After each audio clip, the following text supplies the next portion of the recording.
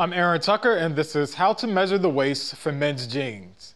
Men's jeans that are sold in retail are normally going to range in size from about a 27 to a 38. This is the waist size.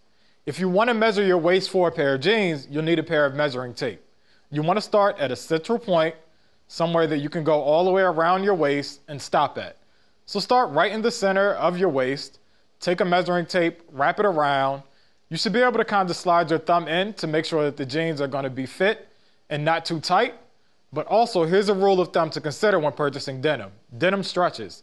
So if you can bear it, you can possibly go down a size or get a tighter pair of jeans, because after several wears, the jeans are going to stretch out to at least one size larger.